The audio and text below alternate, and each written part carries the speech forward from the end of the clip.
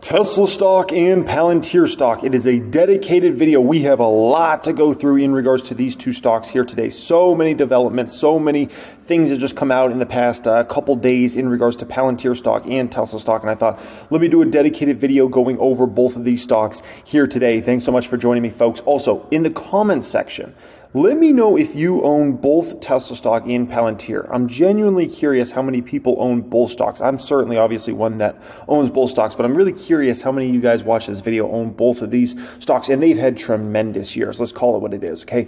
Palantir's up over 200% this year. Tesla's up over 100% this year. And, you're always going to have a lot of haters in regards to these two stocks. It's just, let's be honest, okay?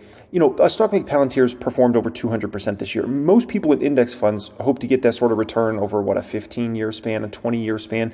So stocks like this are going to attract a lot of negativity. They're going to attract a lot of short sellers. They're going to attract a lot of, even negative attention and things like that. They're performing tremendous. NVIDIA is another great example of that. NVIDIA stock's up 200-something% this year. And look at how many people want to trash NVIDIA and try to bring it down and try to make up whatever they want to make up in their own head and about NVIDIA's faking orders and all this stuff. And at the end of the day, it is what it is, okay? If there's that much success out there, it puts pressure on a lot of other people because people play a competition game with other people, and then they feel like if somebody's doing better, then they want to pull that stock down. It is what it is, okay? It's the stock market for you. So appreciate you guys joining me as always. Thanks so much. Before we get into all this here today, two things I want to draw your attention to. One is I put up a very in-depth video late last night on this channel regarding my views on the market in 2024 and what stocks I think are going to do well, what stocks are going to think are going to do bad. So after this video is over, if you want to check that out, I think it's definitely a video that's worthwhile. That's a video that's going to be very relevant over this next couple months here. And also, 7 days away, folks, 7 days away from the massive once-a-year sale. Everyone needs to be signed up for this. We have, I think, 700 people ready to rock and roll. Every single person, you guys need access to this, unless you're in my private stock group. If you're in my private stock group, you don't need access to this. That's a whole other level. But everybody else, you need access to this. $62 on Black Friday. It's a holy smokers, this ain't no jokers deal. You get my Become a Master Stock Market course, which is a $997 value. Plus, you get to see the moves I'm making in the market through that portfolio, through Fidelity Investments. Plus, Discord chat access. Oh my gosh, okay. Pin comment down there. Sign up for it. We'll send you it over. I know a lot of people don't know how to value stocks properly, especially growth stocks. I have so many videos in that Become a Master Stock Market course that goes all into valuing stocks. Should help you out tremendously, okay? Pin comment down there. Get ready to rock and roll for that one. 7 days away. Alrighty, so Tesla is first off. Man, do we have some stuff to get into in regards to Tesla here today. Okay, first up, Sweden's Tesla blockade is spreading. Starting Friday, dock workers in all Swedish ports will refuse to offload Teslas, cleaning crews will no longer clean showrooms, and mechanics won't fix charging points as the labor dispute rages on. So what's going on here? Well, Swedish workers are uniting against Tesla.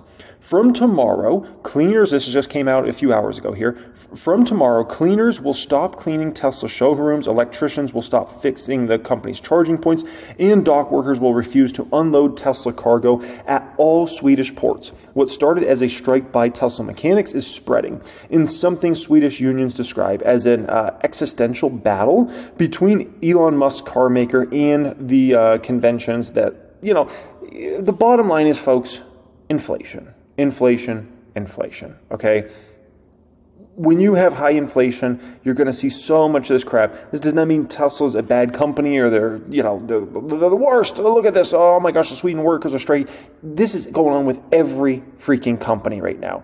All these automakers is going on with. I just saw Starbucks here in Vegas. A lot of workers are doing walkouts. Some about red cups. I don't know, okay? All I know is it's like every freaking company right now. And it's because we've had sky-high inflation for 2 years. When you have sky-high inflation, everybody starts pointing the finger at everybody and starts saying, I need more money, I need more money. All my stuff's gone up so much. And so they start looking at whoever employs them. It's what goes on, okay? No. I also saw this here today. Elon Musk backs anti-Semitic claim? Tesla shares tumble. Elon Musk on Wednesday wrote, you have said the actual truth in response to some post around Jewish communities, dialectical hatred against whites. I'm not getting into all that. All I know is Elon Musk needs to watch himself, okay? Elon Musk needs to watch himself. Because I'm telling you, okay, I grew up Catholic, and I can just tell you, the people that run Wall Street are Jewish and Catholic, okay? They're Jewish and Catholic. And so watch yourself a little bit here, Elon Musk, okay? That's all I'm going to say. That's all I'm going to say. Very, very powerful individuals. Much more powerful than you think, Elon Musk, okay? You know, you got to watch it. You got to watch it. That's all I'm going to say about that, okay?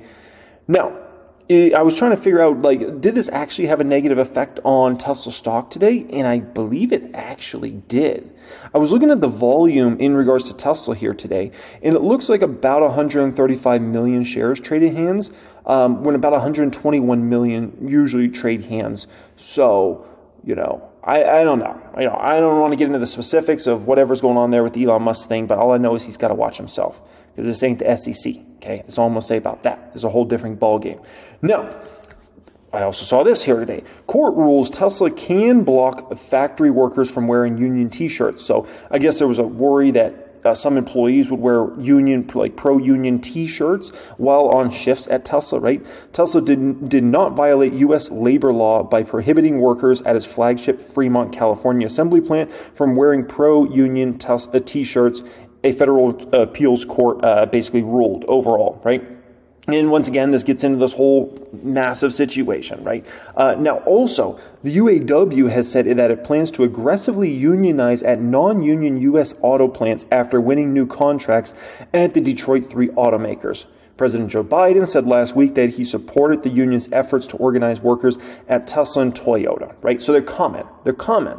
The unions are going to try to come into Tesla's situation and disrupt it. That's the bottom line with that, okay? And they're going to try a million different ways, but they're going to try to unionize Tesla.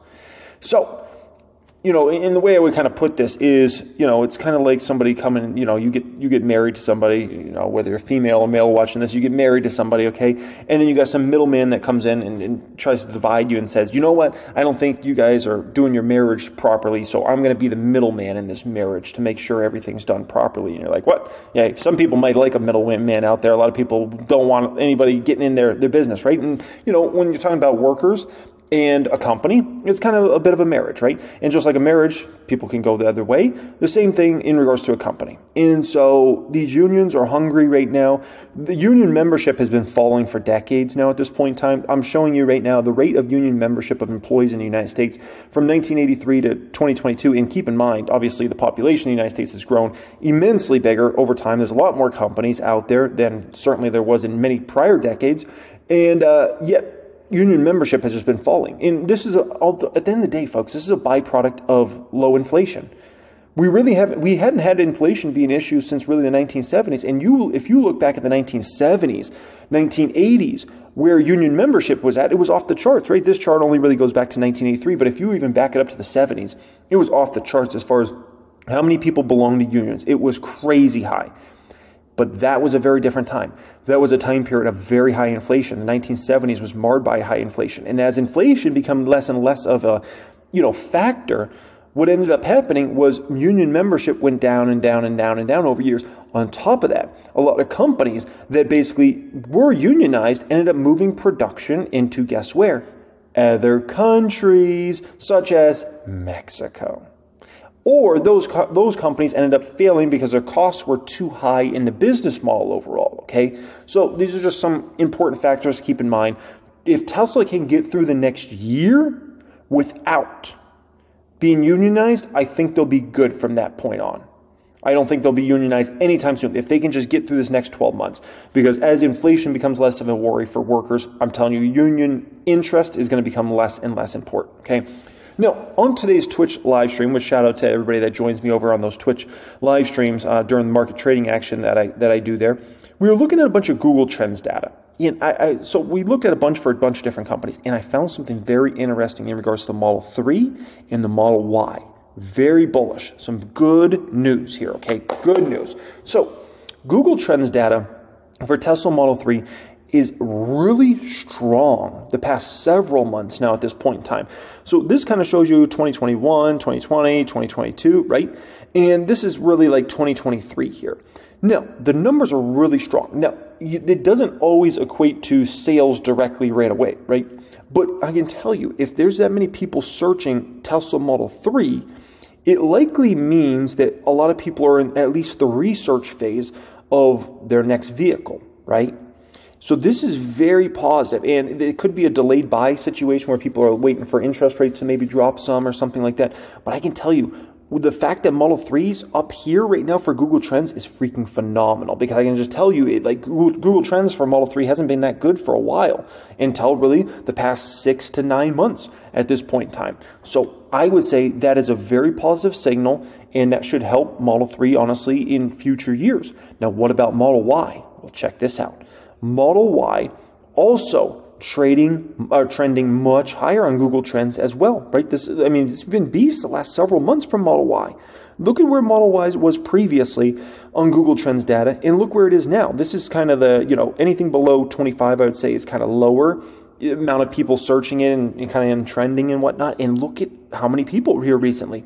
So once again, this means a lot of people are interested in searching, finding out more info on the Model Y. Okay, so all this, whether these searches and people looking at these and finding out more info, whether it translates to sales this year or next year or the year after, is that's up for debate. But the bottom line is, with that many people searching and finding out info, I'm going to say this is probably going to add up to sales overall over this next couple of years here. Okay, so I definitely like that. I thought that was really good news, and we need some good news on that front. But I can tell you, this is good news here, right?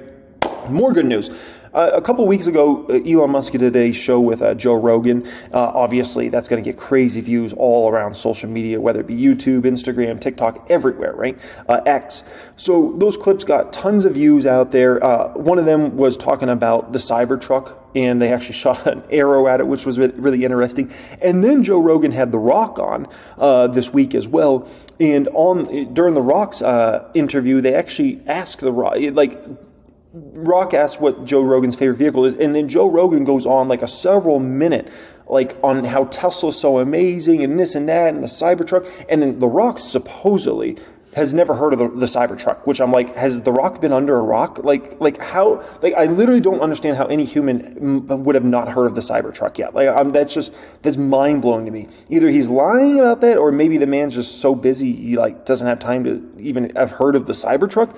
But anyways, I thought that was big, because The Rock on Joe Rogan, that's going to get huge views. And once again, those clips are going to be played for months to go in the future, and so it's nice to have some positive momentum there, right? Now, you want more positive momentum? I got more positive momentum for you. Look at this, okay? Interest rates for auto loans obviously shot to the moon over the past 18 months. We all know that, right? The good news is, very high probability, auto loan rates are going to actually start going down now over this next 6 to 12 months. Very high probability. I'd put it at about a 70% probability that auto loan rates are coming down over this next 6 to 12 months. I would put it at probably a 20% probability it's flat, and only a 10% probability that auto loan rates are going higher than where they're at right now, okay? When I look at what the Fed's likely going to be up to, the Fed's next move's likely down, whenever that comes.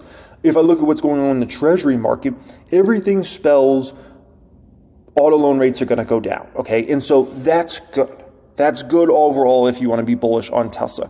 Now, I also noticed, just typing in Tesla, man, they are really pushing hard the federal tax credits, right? $7,500 federal tax credit. And I got to say, if you're in the market for a Model 3 or Model Y, I don't understand why somebody wouldn't buy it, this year. I don't think you're ever going to be able to get these vehicles cheaper than what you're able to get them right now. Between the tax credits and between the price cuts Tesla did, I don't see that. I don't see a way Tesla's going to go down on price anymore.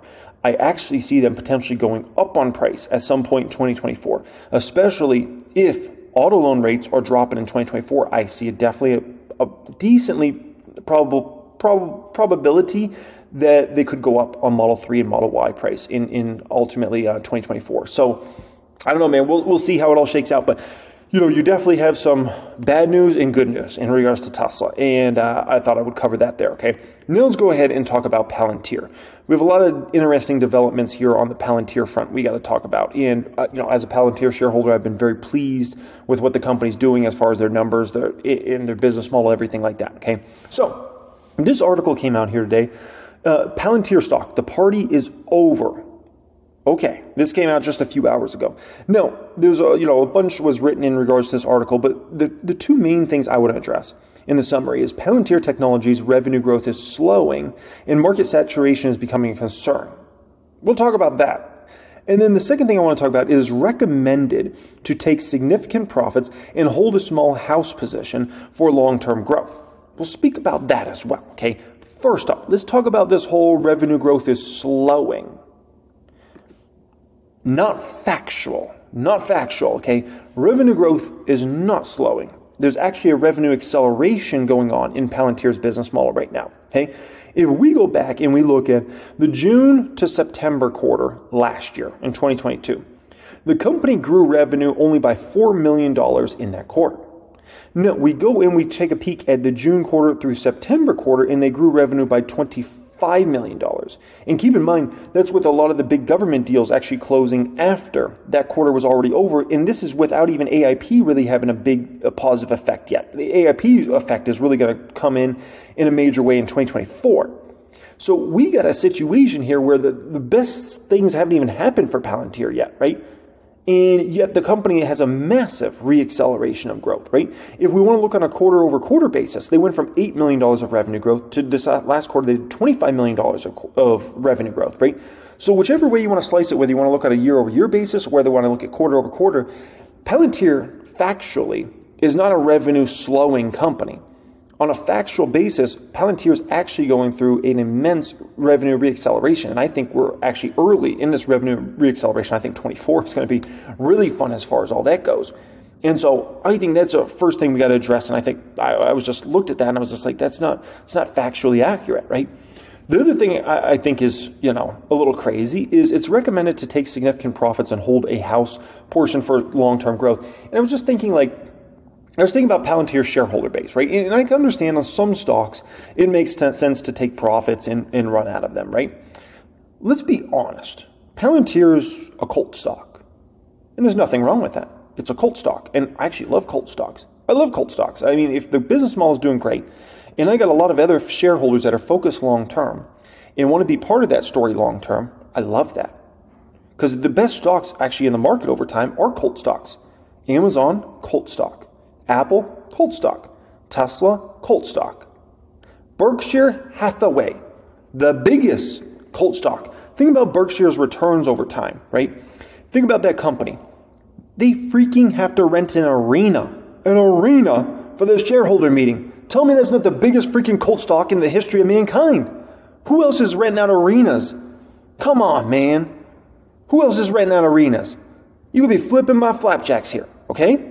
By the way, it's completely random, but while I was searching for an arena picture of Berkshire Hathaway, Buffett, Gates, and Ludacris? That's so random. I was like, I had to click on it. I had to make sure it wasn't AI. No, that's an actual picture. Ludacris was, this is probably, this photo looks like it's probably 15, 20 years old, but I just thought that was funny. What's Ludacris doing there, okay? So the bottom line is, I don't think they understand Palantir shareholder base. These folks are not in Palantir. You don't buy stock like Palantir to just be in a short term. You're in this stock for the next, 5, 10, 15, 20 years, right? That's what people are thinking. I know people that are predicting that Palantir stock is going to $500+ a share. I know people that are making predictions that Palantir is going to $100+ a share over the coming years. These folks, they're in this for the long term. That's the bottom line with that. You would say take some profits here. No, okay. These people are not interested in taking profits. They have no belief, no thought of I'm going to take profits. And hell no, okay. This is a different group of individuals. No, I saw this news came out here today. Peter Thiel's Thru LP sells $48 million in Palantir shares, right? And Peter Thiel was an early stage investor in Palantir.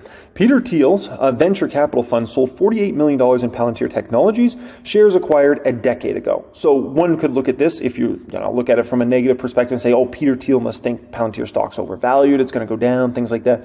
Millions held the stock for, a decade. So at the end of the day, if he wants to sell some shares, it's their choice, right? Thiel co-founded Palantir 20 years ago. The enterprise software company went public in 2020, and the stock has doubled since then. Vanguard is a top shareholder of Palantir with 8.76% of the stock according to Tips Rank. Vanguard index funds Interesting. Holds 7.13% stake. We haven't even gotten the SP 500 yet. I just want to put that out there. On Wednesday, it was reported that billionaire investor Felipe Management took a position, some of these words, I'm like, I'm not even going there. Okay, we'll just say Felipe, billionaire Felipe, took a position in Palantir Technologies on Wednesday. That's good. Earlier this month, Palantir issued guidance and topped estimates, after which Wedbush called the company the Messi of AI, right? And that leads us into this. I don't know if you guys saw this, came out on Monday. Investment firm Wedbush Securities said on Monday that a new bull market in technology stocks has started, with spending set to accelerate next year, and Apple is a top pick in the space. Analyst Dan Ives said that Wall Street is significantly underestimating the amount of spending in the cloud and artificial intelligence for the next year. As a result, he thinks spending will rise between 20 and 25%. Wow, which is especially as use cases explode in the enterprise and consumer spaces. Quote, while it is still murky macro and the Fed shadow 10-year remains, let's call it albatross, around tech stocks in multiples, we believe a short covering for the ages for the tech sector into year-end is on the horizon, and the fundamental picture for growth tech stocks is rock solid based on the recent checks, he said. Quote, we believe the new tech bull market has now begun, and tech stocks are set up for a strong 2024 as AI spending tidal wave hits shores of the broader tech market, right? And he thinks the companies that are going to benefit the most are Apple, which is debatable, Microsoft, which is kind of a no-brainer. Of course, Microsoft's going to benefit huge with their ChatGPT investment and obviously what they're doing on their own product side. Google, yes, but a lot of people are worried about is Google just offsetting some of their other business there. So that's a kind of a debatable one. Palo Alto Networks, no opinion there. Palantir, obviously, right? And he calls Palantir the Messi of AI. Zscaler, CrowdStrike, MongoDB, probably, okay? So I thought that was interesting there as well, right? Now, this is such an underrated thing, and I mean it's absolutely underrated, and you know, I've mentioned it, and I'm going to keep mentioning it because I just think it's massively underrated. I saw this article at a Motley Fool yesterday, the 140 plus reasons to remain bullish on Palantir's growth prospects. Palantir has more than 140 artificial intelligence boot camps planned with companies this month, right? And I just think it's so underrated. And I don't think there's enough people talking about AIP in these boot camps, and the matter, you know, the fact that in a day or two, customers can get results and see how Palantir can help them versus, you know, it used to be like a 6-month process. I think that's just a fundamental change in the business model that I think we're going to see help the business dramatically in 2024 and in future years. I think that's way underrated right now. And I think that's something the bears on Palantir are not even looking at. And I think even a lot of the bulls are not paying close enough attention to that. I think it's massive, man. And we'll see how massive it is in 2024 when we look at the numbers, right? Now, in regards to the numbers, we have certain very exciting things going on. I saw this illustration out here in regards to Palantir and kind of where their money's going, you know, how much money's coming in, different ways. Obviously, we can see the government is the weakness of the business right now, 12%, but don't be surprised if those government numbers boost up big time in 2024 based upon a lot of these big deals Palantir has going through right now. Ooh, baby. Don't be surprised that government number is a whole lot better than that next year. Commercial with AIP, don't be surprised if that number reaccelerates as well. But that's not the important part of this. The important part is right here, okay? 16.8% total revenue growth, but the gross profit, 21.6% growth there, right? Now, obviously, the company also went from a loss to net income. That's a whole other situation. But I just think this is very important. They're growing gross profit at a much faster clip than they're growing revenue. Now, on top of that, they dropped operating expenses 5%. They dropped sales and marketing 3.6%. And they also dropped general and administrative 13.8%. So what they're setting up for is a lean and mean Palantir at this point in time, where every dollar that comes into Palantir is going to be so much more important than a dollar previously. And so much more that dollar is going to hit the bottom line now than previously expected. And so I'll give you kind of an example here, okay? Here's kind of an example. So let's say Palantir grows revenue 20% in 2024, which I think is actually a conservative number. But let's say they do that. I will expect net income to be at minimum 30%, but probably much more than 30%. The way they're keeping their expenses in line, their operating expenses, right? And the fact that their gross profit's growing much more rapidly than their revenue, that smells like a situation where we're going to see a net income growth far exceeding whatever revenue growth they have. And that's one of the, in my opinion, one of the holy grails of business models, when you can have your bottom line grow at a much faster clip than your top line. Let's say we got a situation where revenue grows like 30% in 2024, which I don't think is a stretch out. I think that's probably like a 50-50, to be honest, whether they grow like 30% revenues. I would expect net income to be up 45% plus in that sort of situation. 45% plus. So like 45% is the minimum amount in that sort of scenario. So we're gonna watch a Palantir emerge here in 2024 that in my opinion is gonna be a cash flow machine and a profit machine. Very different than the Palantir we used to have, which was just known for massive losses and stock-based compensation, right? Oh, did I forget the share buyback on? Oh man. Think about the share buyback added on top of that, right? I mean, my gosh, you take all those shares off the market, and you know what's going to happen to their EPS? Oh my gosh. As their net income increases dramatically next year, holy smokers, that's no dang flipping flapjack and jokers, right? That's huge. And so with Palantir, really the only negative thing people can say at this point, in my opinion, the only thing that you could say negative about Palantir that at least holds some weight, I'll put it like that, okay, is the stock is expensive, right? It trades at 67 times expected forward P for next year's numbers. There's no doubt about it. That's expensive. That's over 3x what the average stock in the market trades at, right?